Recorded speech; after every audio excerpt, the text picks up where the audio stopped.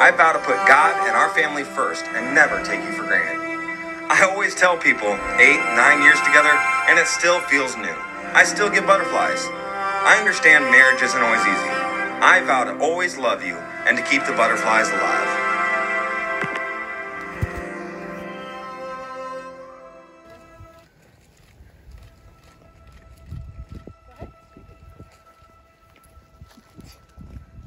It was the biggest smile.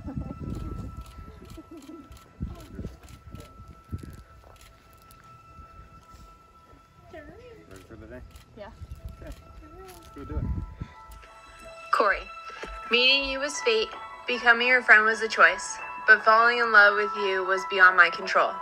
I remember as if it was yesterday. Couple of part-time, hard-working kids that fell in love 8, almost 9 years later. We were getting married.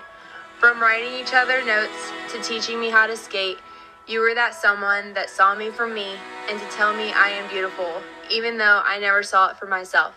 God knew you were the one. So today I vow to always love and support you, to never hurt or forsake you, and to always date my best friend. I can't wait to see what God has in store for us. I love you, Corey.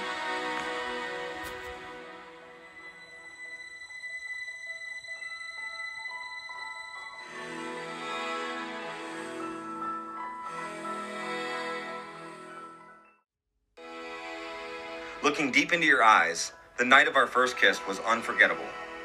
Teaching you how to skate and helping you up when you fell are just a few of the memories we made at Skateland. Life is about experience, learning new things, and getting back up when you fall. I vow to always learn with you and help you up when you fall.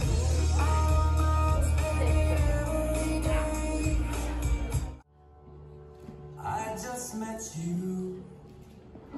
Seems like yesterday. You opened up your eyes and I recognized your face.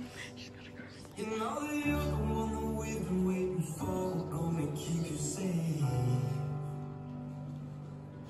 First time I held you in my arms, I knew I'd love you all